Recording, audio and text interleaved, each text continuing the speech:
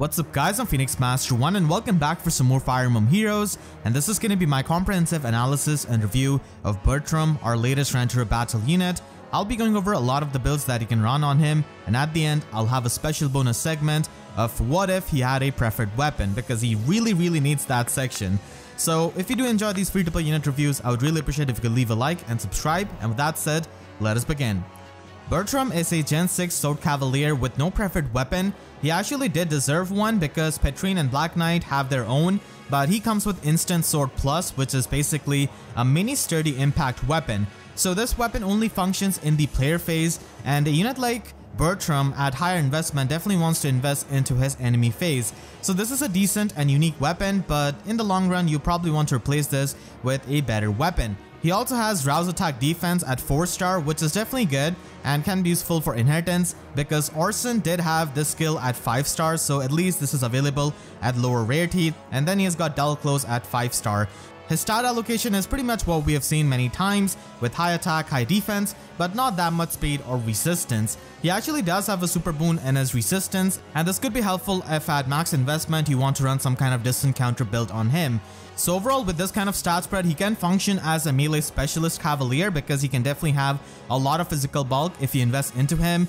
But having no preferred weapon and this kind of stat line makes him a rather unimpressive unit, and he doesn't really stand out compared to many sword cavaliers, even in the free-to-play pool with the likes of Kempf, Ares, and Blazing Durandal Eliwood. Even though Regan is a premium cavalier, we at least get one free copy of her from book 5, and she's just honestly so strong compared to something like Bertram, who needs a lot of premium skills and a lot of investment.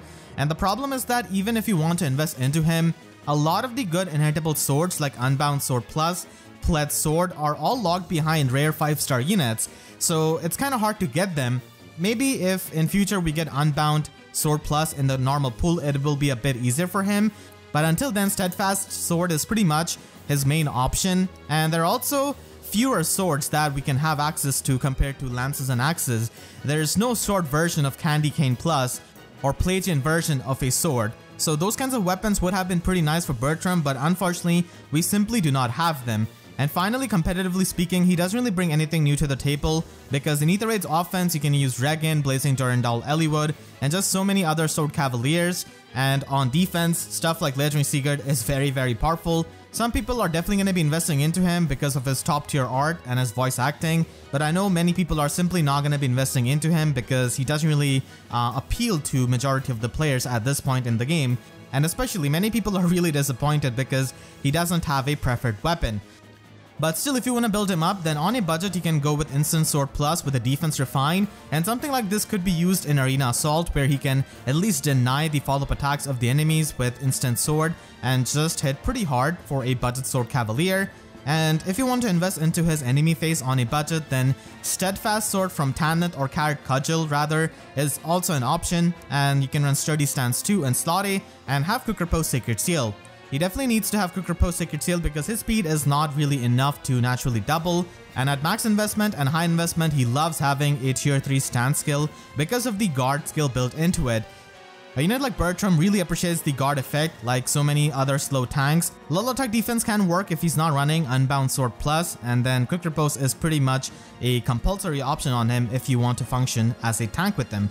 You can also invest into him with Unbound Blade Plus, and this is going to be available on Anand, who's a 5-star logged unit, but I hope at some point we can get this in the normal pool because we have already got Unbound Lance and Unbound Axe, so hopefully this happens sooner than later. And if you want to build him up with that sword, then you can run solo skills to synergize well with it, because as it is, the weapon requires the solo condition, and you don't really have to run a loud skill with this weapon, and simply have another Sacred Seal to boost up your stats. You can also run him with Pledge Blade Plus, and this is definitely a pretty rare weapon from Bradel Oboro. Now this weapon is really cool because Cavaliers do not have access to special acceleration like Steady Breath, so he can pretty much use Ignis with this kind of weapon and retaliate back with Ignis in a single round of combat. And then he can have Sturdy Stance 3 to provide him with the guard effect, and Mystic Boost as a Sacred Seal can provide him with some healing if you want him to be self-sufficient. And finally, at max investment, if you want him to have some kind of distant counter, then you can certainly make use of his resistance super boon by ascending that, and you can run distance stance, which can further give him even more resistance. resistance. Unfortunately, the problem with this kind of build is that he doesn't have the guard effect, so he's kind of susceptible to the specials, even though he can get bulky on his mixed bulk. For his competitive usage, I think he doesn't really fit well in Aether defense. You're much better off using Blazing Durandal Eliwood or Legendary Seaguard if you have him. Bertram is not going to be doing anything too good because he doesn't have a player face exactly.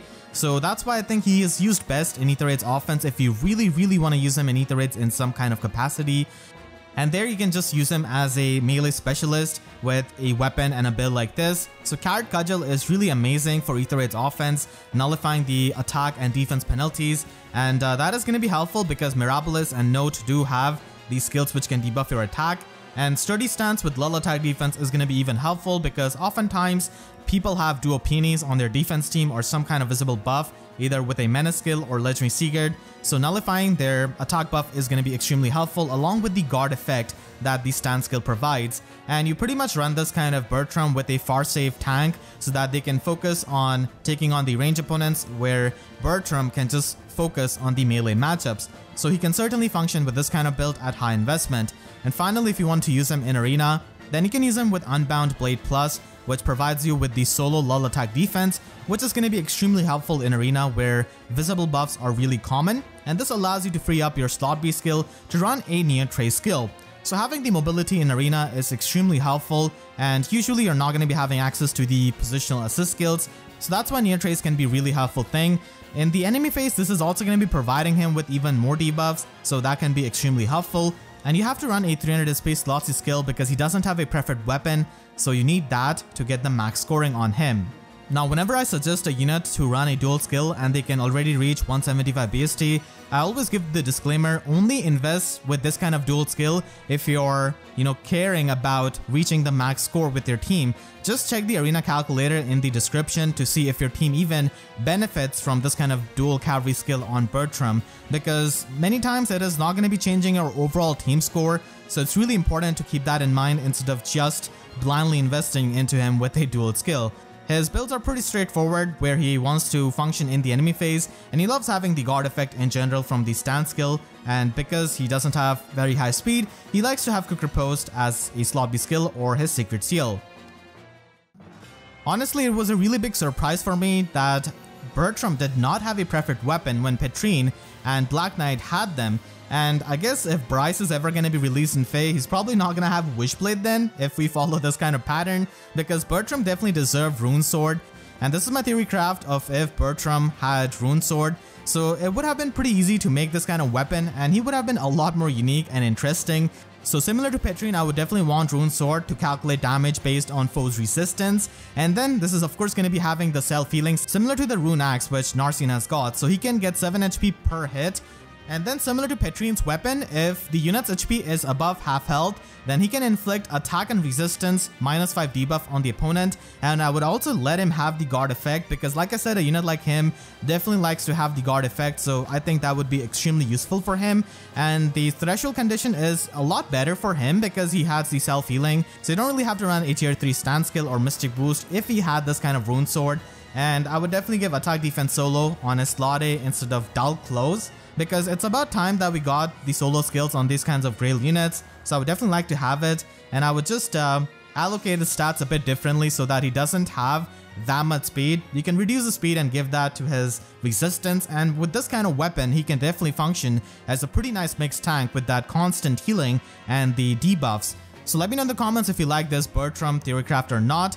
So if you like this video, then make sure to share this video with your friends who are thinking of building Bertram. And if you enjoyed this video, then make sure to leave a like and a comment, helps me tremendously. And if you really enjoyed, you could always support me directly by using super thanks or by becoming a YouTube member. And for more FEH analysis videos, make sure to subscribe and hit the notification bell, because expecting YouTube sub boxes to work is like expecting preferred weapon on Grand Hero battle units these days. So that's it, I'll see you guys next time. Thank you so much for watching and have a great day.